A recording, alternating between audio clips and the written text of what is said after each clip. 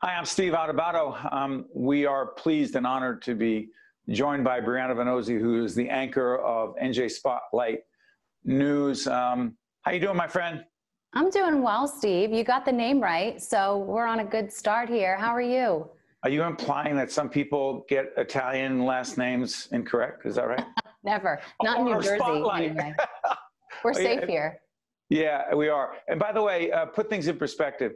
Briana, a group of us led by Neil Shapiro and John Servideo and Bob Feinberg and others in 2011 were involved in the creation of NJTV News, such an important media platform for so long. This transition, this collaboration, this partnership between NJTV News and NJ Spotlight, describe it, not just the rebrand, but the difference it makes in the news you and your colleagues present every night.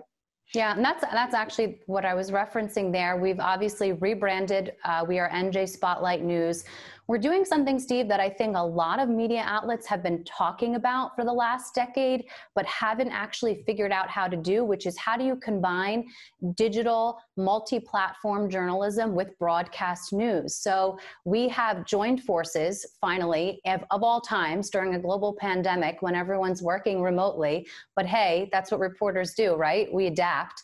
And we are now bringing the people of New Jersey news via every platform you can think of, all 24 hours a day, essentially. This is something that I think there was no better time, really, when you think about the need for it, the need for information during everything that's happening so that folks can make informed decisions. Now we have more reporters, more digital options, more hands and feet on the ground than we ever had before. You know, public television, it's a mission, right? And it is part of our charter to serve the community. That's, I think, how we all see it. And so this merger couldn't have happened at a better time in some ways, because we're all here, because we're driven to help and to serve and to provide the community with that. And somehow, despite everything, I think it's been absolutely our most shining moment to bring all of the talent together. Yeah, and let me do this. Let me plug NJ Spotlight News. And I apologize for thinking that the pronunciation issue was about Italian last names. That's normal, though. Yeah, well, that's where my head's at sometimes. But that being said, NJ Spotlight News, 6 p.m., 7:30 p.m., 11 p.m. Is that right? That's right. That's right. And that can be a little tricky for folks, I think, for a long time.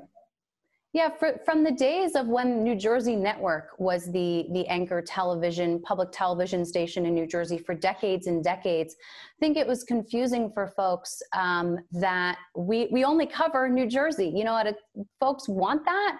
We hear it from viewers all the time. We've been able to capture a lot more of an audience during this time because people want specifically New Jersey news.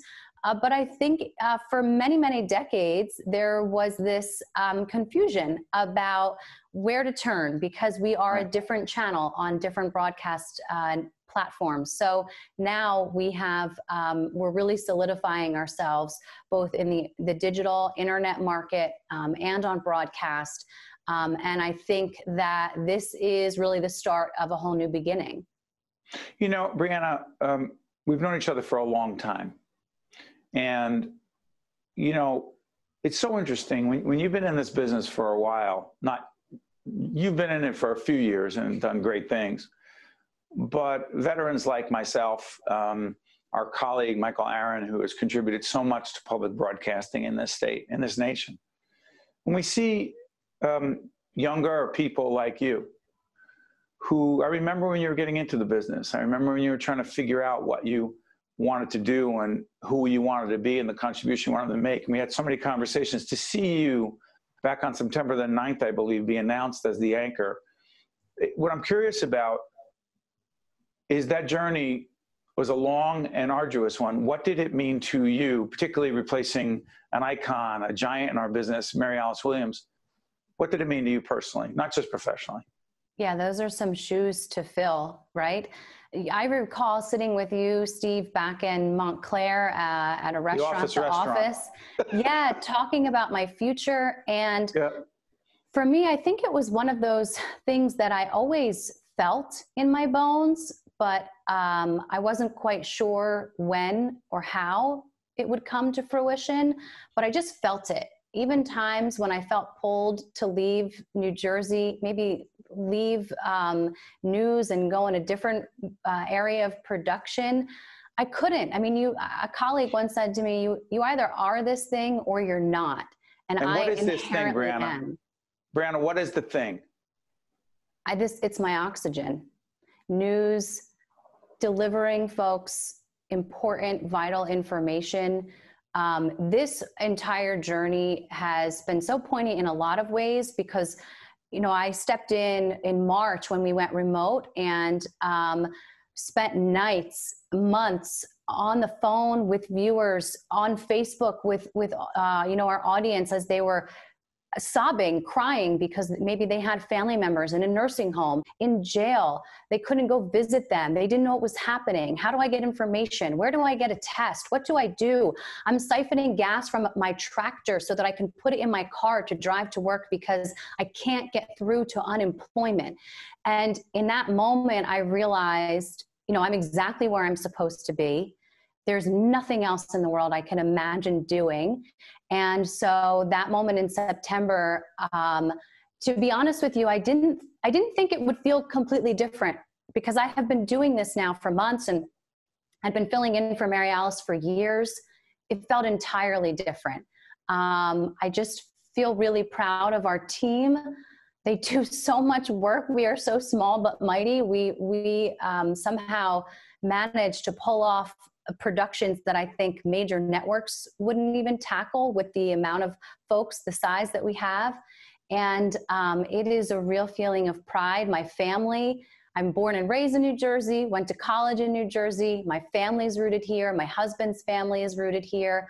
So I feel so, so proud to be able to sit here every night and represent New Jersey for all of us.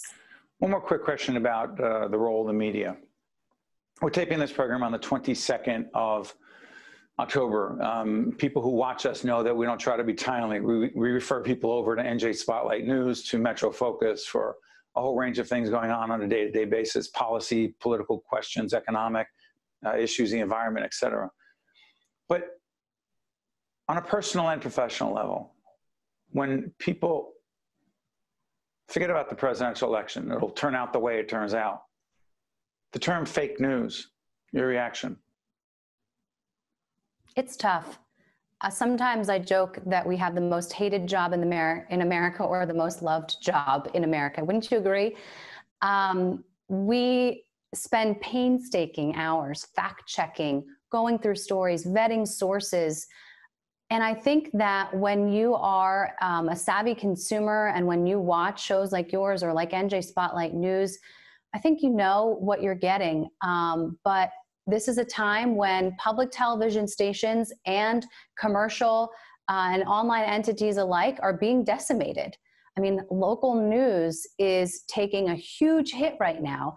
And this is when you need it. You need to know what your town council is getting as far as federal dollars, state dollars, county dollars to help you and your family in your plight or whatever you're tackling right now. So I've watched the landscape change a lot in the last 13 years or so. Not the least of which, because when I started in 2008, we were still using faxes, which doesn't sound, for folks who've been in it, you probably laugh, but I think the speed with which technology has changed in the last decade blows everything out of the water.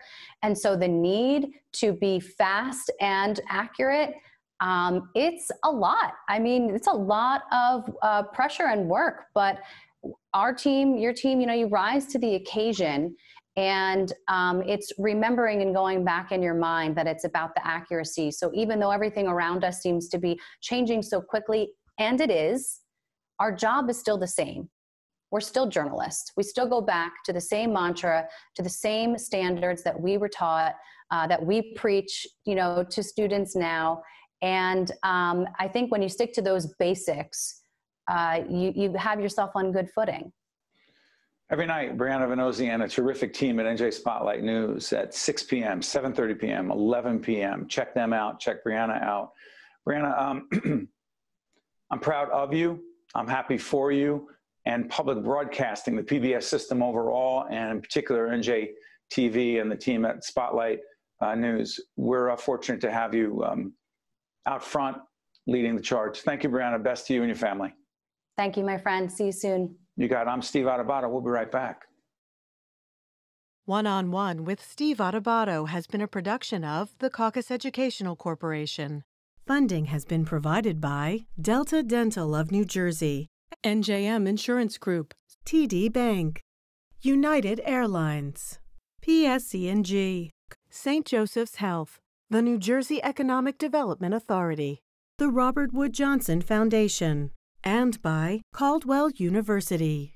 Promotional support provided by NJ.com and by the New Jersey Business and Industry Association. NJM Insurance Company has been serving New Jersey policyholders for more than 100 years. But just who are NJM's policyholders? They're the men and women who teach our children, the public sector employees who maintain our infrastructure, the workers who craft our manufactured goods, and New Jersey's next generation of leaders, the people who make our state a great place to call home. NJM, we've got New Jersey covered.